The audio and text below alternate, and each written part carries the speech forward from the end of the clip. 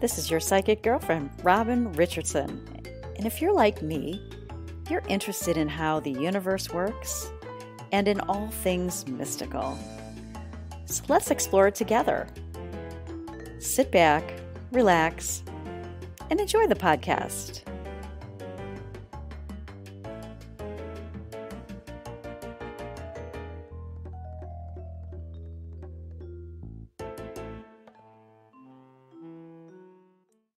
Hello. This is Robin Richardson, your psychic girlfriend, and I am back with another episode of my podcast. And one of the things that's really interesting is there's themes that go on in my life, and then I'm like, I gotta share this with you. As you know, I take a lot of clients and I do coaching, intuitive coaching, and I do psychic readings and readings from the Akashic Records, and I help people navigate life. Well, a lot of what comes up and what has been coming up lately is relationships, and it's a big theme in my life. Not only friendships, but romantic relationships. And so people come to me all the time and ask for guidance. And, one of the things I want to point out is that a lot of us are just reacting to our circumstances. A lot of us are repeating patterns of the past because that's how our mind is. Our brain is a record of the past. And so we continue to repeat patterns, I guess, if you will say. And I know I have. And I am currently how am I going to say it? Attracting and welcoming a life partner into my life. And so part of that includes looking at the foundation of healthy relationships. And when I was in a marriage, I wasn't my best self. I was the self that I was. If you had asked me then, I was my best self. But I was repeating patterns that were familiar to me, which most of us do.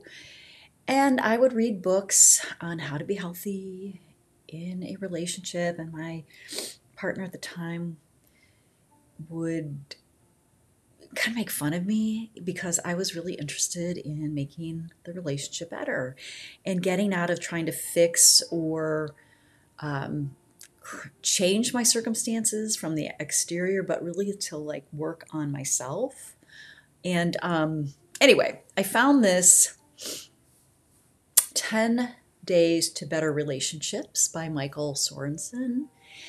And I want to walk through this a little bit because I think it's really good. And if you're listening to the podcast and you're trying to manifest a love relationship, I want you to listen and be open to this because I feel like a lot of us base our worth on having a relationship, having a romance. I know I did. I know that when I was younger and I just got out of college, I know that the track that my parents had for me, where my mother pushed it, was you get married and you have a family, and that's what would make you valuable, I guess. I'm much older now, and I certainly do not push that on my kids. I want them to have healthy relationships, whether it's with us, their parents, their friendships, or romantic partners. What I want for them is a healthy relationship, whatever that might look like for them. And I don't push the idea of marriage because it may not be right for them. So, I push whatever they want. So the question that Michael Sorensen asks is, who is responsible for your happiness? And that should be really an easy no-brainer. But you are the only person responsible for your happiness. So no outside circumstances would create happiness for you. The happiness has to be 100% an inside job. And yes, when the outside reflects what's in the inside, it's so much more enjoyable. So I was raised to believe that my partner was responsible for my happiness. And there's still echoes of that. There's still like this, oh gosh, if he doesn't do X, Y, and Z, he's not making me happy. What? This is freaking crazy. And when I was working through my divorce and afterwards, I did a program that was really intense. And it did come to the conclusion. I came to the conclusion, number one, you have to complete the past. You have to complete whatever's going on in the past. So I did a lot of work around that. And how do you complete? And complete for me is owning and being accountable and responsible for my life, 100%. It was not my lover's fault. It wasn't my parents' fault. It's not anybody's problem but my own. And I learned that nobody can make me feel any way.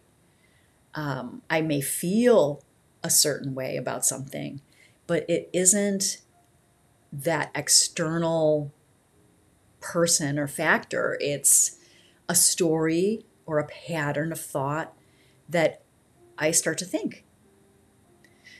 So, people will do things that you don't like, and they'll say things that are unkind, and events will happen in your life that doesn't feel good sometimes. But ultimately, to have a better relationship, you have to understand that happiness stems from our own internal interpretations of what is happening. So it's our own story about what is happening.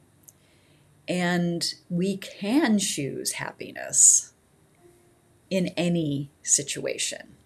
And now for me, I used to be in, like, my nature is and has been to like hang on to things, to churn through, like chew it, like, oh my God. Like my pattern of thought would be very circular, very,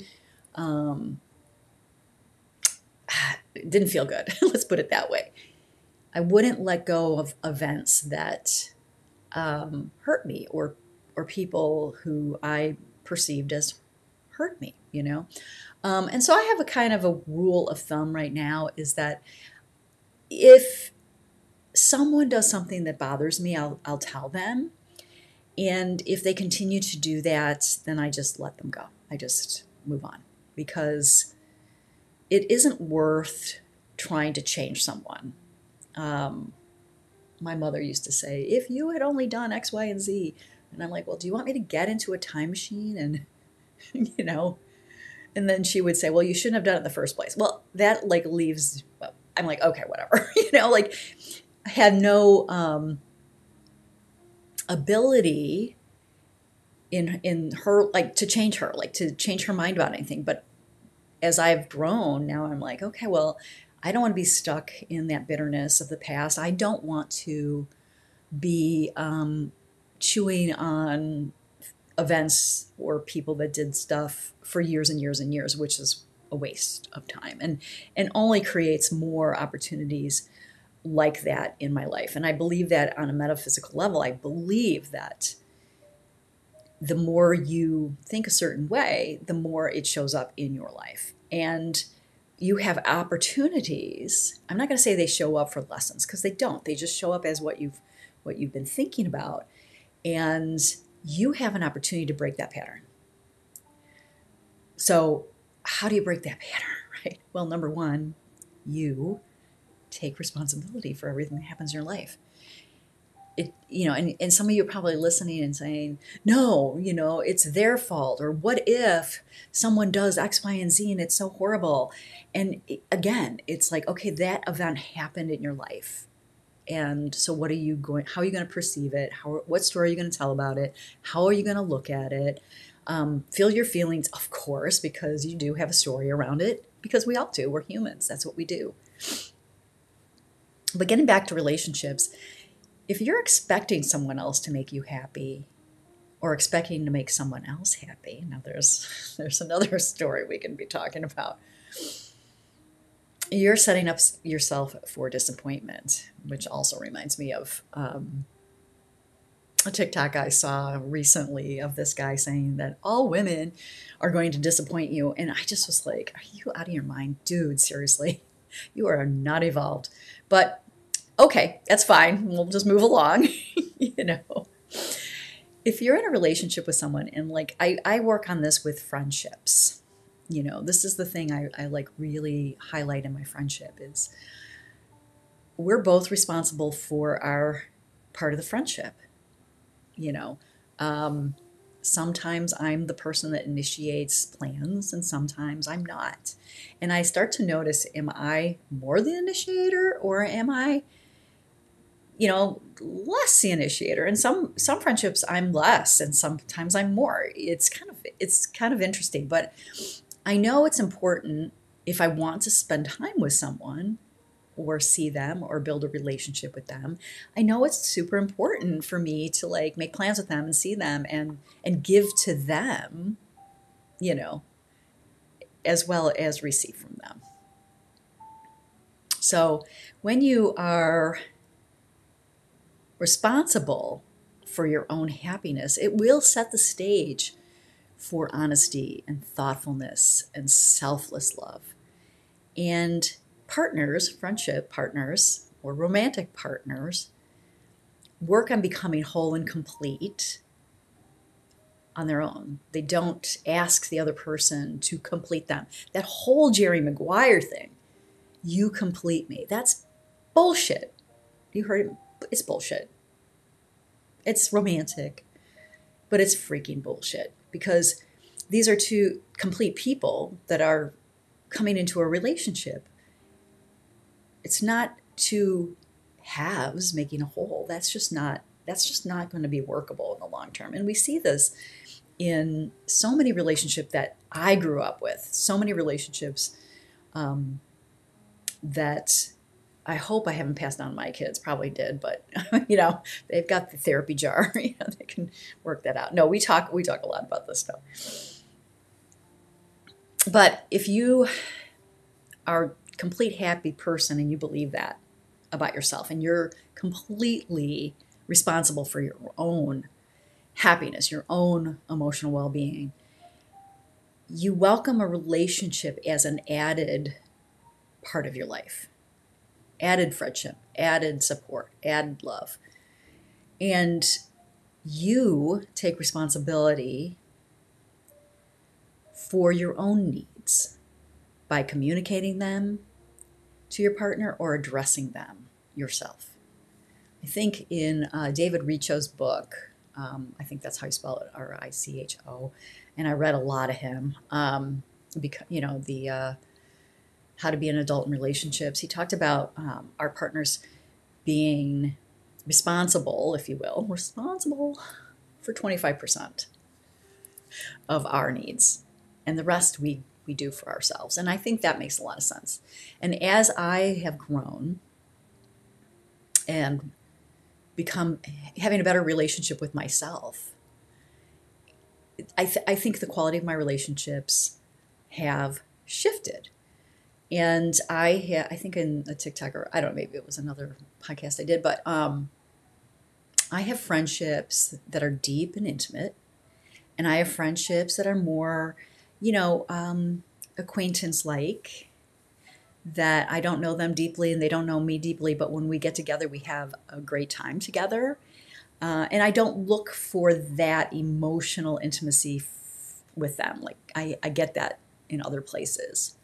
So there's different levels of relationships, but as time goes on, for me, the quality of relationships that I want to have are deep and intimate. They are, I want to know you. I'm curious about you. I want to hear your thoughts. You don't always have to agree with me. I'm in a place in my life where I am very confident with who I am in the world. Am I perfect? No, hell no. I don't even know what that means. But I guess if it means I'm perfectly me in myself right now, then that's what's happening. So better relationships will start with you, so that's one of the things that this Michael Sorensen 10 Days to Better Relationships PDF is really spot on. And it's choosing to be happy no matter what.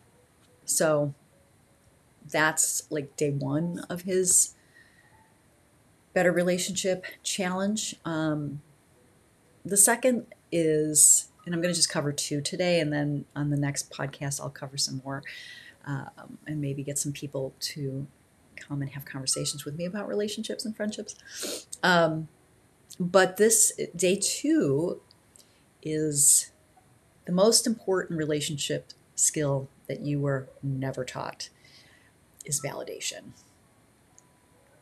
And his definition of validation is, in essence, the act of helping someone feel heard and understood. And we hear that all the time, especially what I hear a lot from men is they want to feel validated. They want to feel heard. They want to feel understood. And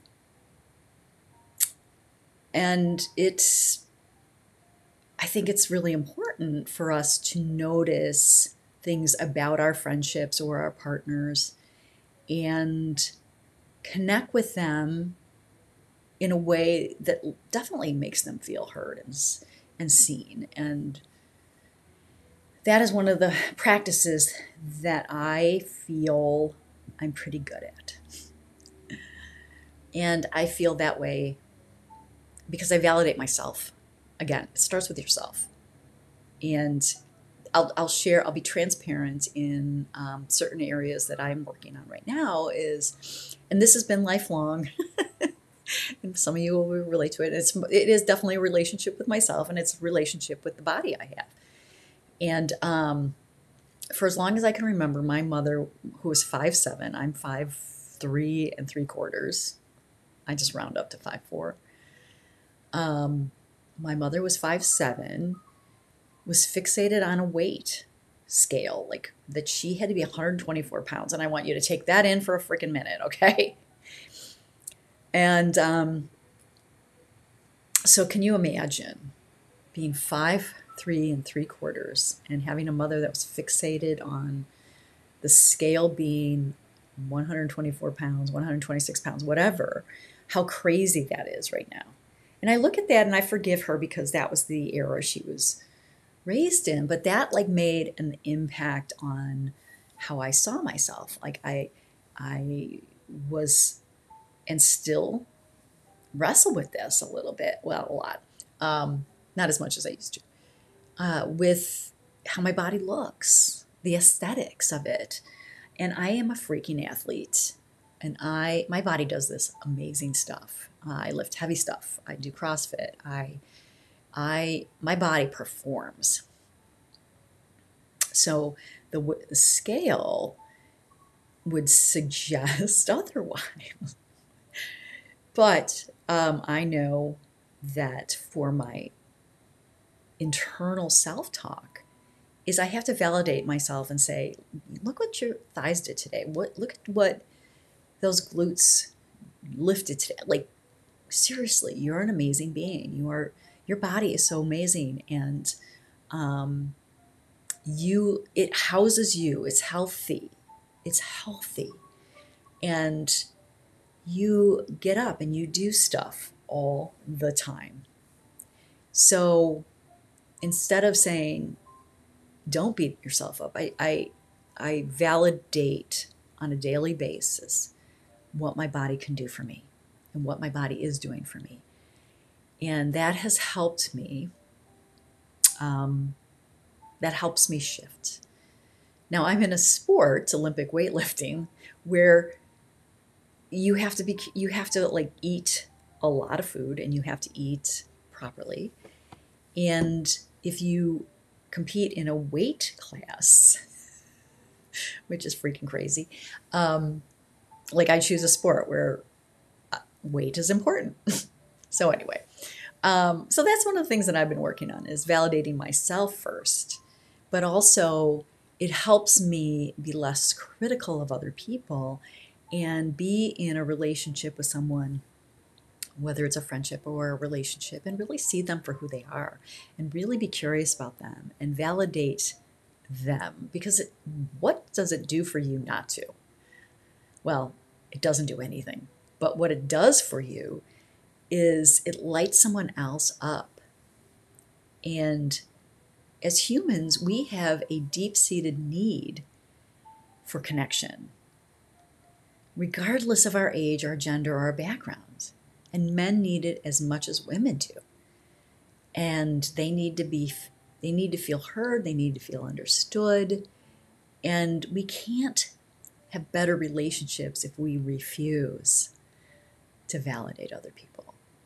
And validation is not a problem because a lot of us are internally seeking that validation. We really are. And so why not give it? Why not? So here's a way of how to validate. For example, if you're talking with your significant other at the end of a long day, you can tell something is bothering them. So you ask what's going on. And they say, I can't stand so-and-so. You know, this work event we've been planning, she keeps changing the plans. She doesn't listen to me or care about me, at all about what I have to say, what the rest of us want to do. It's driving me crazy. So what would you say? Well, it would be probably tempting to jump in and give advice.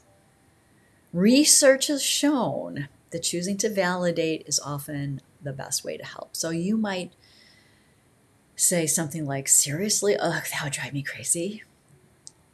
And it offers just saying that offers justification for the feeling. Because I'm in this world of assisting and helping and guiding people, I have to tread very carefully not to give advice right away, unless they ask it. And so by holding on to the advice for a moment, which is really hard for me, I'll just admit it. Instead you show up and you really hear what they're saying. You allow them, you grant them that space to. I like the word granting than allowing, so I changed it, as you could see. You grant them the space to be where they are. And then you can show them that you care by being present to that. And there are lots of other validating responses, and some of them are like, wow, that can be frustrating, or she really said that? Oh my gosh, I'd be angry about that too. Or, oh, that's so sad. Whatever the feeling is that they're going through. Or you have every right to be frustrated or whatever, And then, step into, for me, what I do is I say, how can I support you? Because often that's a way for me to not give advice, but to really hear what they need. And some friends have said, I just want you to listen. Or some friends say, what would you do? Do you have any guidance for me? I'm really interested in that. And I have gotten myself into trouble by giving advice before asked. So validation is a really good go-to for me. I guess it must be said that invalidating responses like you'll be fine, it could be worse, or at least it's not X, Y, and Z, which I'm guilty of as well. Or just put a smile on your face, be positive. I mean, I'm guilty of that. You think positive. And a lot of it is I have to remember, and most of us have to remember, that we are not in the same place they are in this moment. So in order to love and respect and care for the people in our lives, we show up for them with curiosity and to validate that their emotions that they're going through are right for what they are going through right now. All right, so in our next podcast, we're going to talk a little bit more about creating better relationships in your life. And when I give psychic readings or intuitive guidance, I can see how people's thoughts and patterns create what they're living and the possibility for their futures. So if you'd like to know where you're at in the energetic field, please check out my website, check out my link tree. Come join us on Locals, robinrichardson.locals.com. This is a new community that I'm creating and welcoming people to, because this life that we live is really sometimes really a challenge. And to have a community of like-minded people who come on, get their positive vibes, get their little mini free trainings, which I'm going to be offering, I think it's a good place. So if you're inclined and resonate with that, please join us on the Locals community. Currently, it's free to join.